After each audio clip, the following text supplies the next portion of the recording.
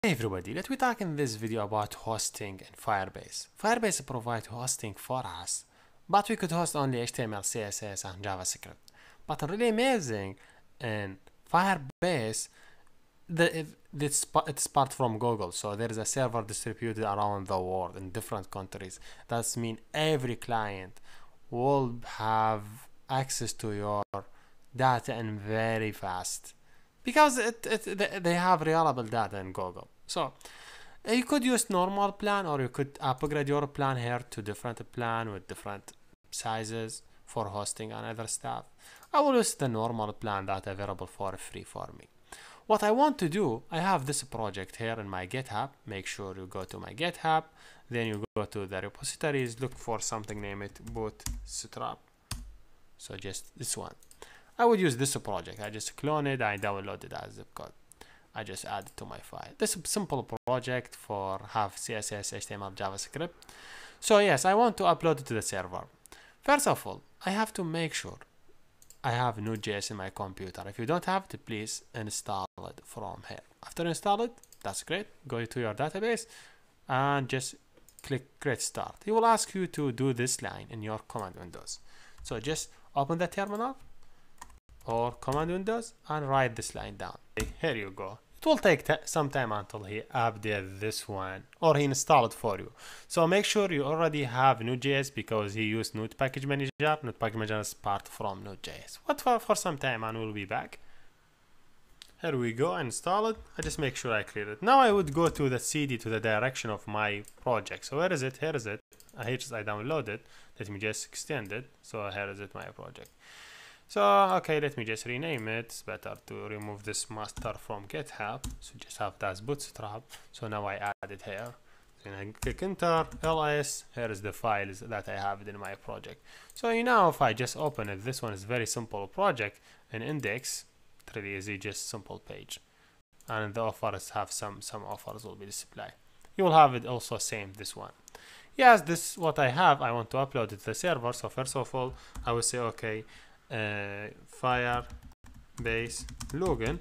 I want to log into my Firebase.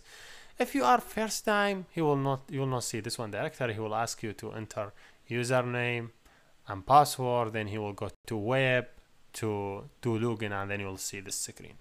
For the second time, you will not see the screen. Then you say okay, Firebase. You say init. You will see this one, initialize. You say okay, what do you want to do?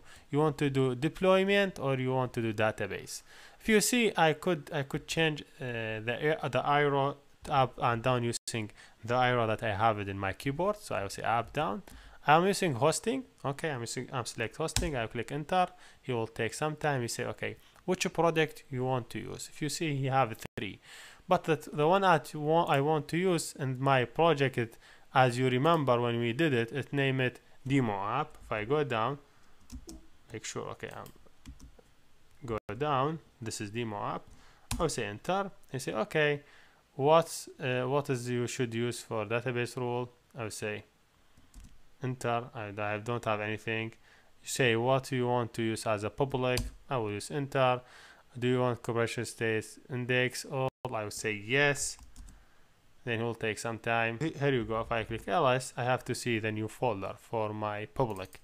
If I go back here, I will see all these files, and this is my files.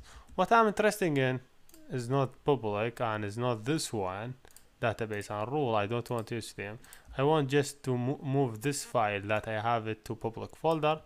So yes, move it. Or he already add them, but okay, just move them.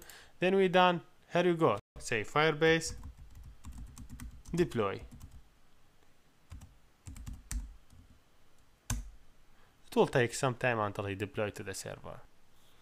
Here we go, everything is done. He say okay, you have Firebase and you could go and see it.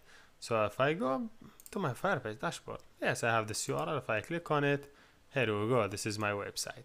Imagine now I want to use I had in my files here, file name it offers. So let me just make sure that this page is working. Okay, so let me go add it here. There you go. Yes, it's working. So if I want to use it in my application, it's really easy to use it. Like for example, you want to use it in web view. You say, okay, I have to use permissions, internet. I'm accessing to internet. Then I want to use web view. So let me go down here and try to add some web view. Where is the web view? So make sure web view is down. This one, web view. Yes, what's the name of this tool? Is web view. If I go back here in the code, let me just take the spading. I give it some ID, Android ID. I would say web view. Okay. If I go back to the code, I define some web view. Web view, cool. Web view. Then I'm looking for find view by ID. Not finish, man. Find the view by ID. r.id dot web view. Then I want to load it from that URL just to make sure. Web view dot load URL. I give it the URL that I have it for Firebase. Then let me rerun it and see what's going on.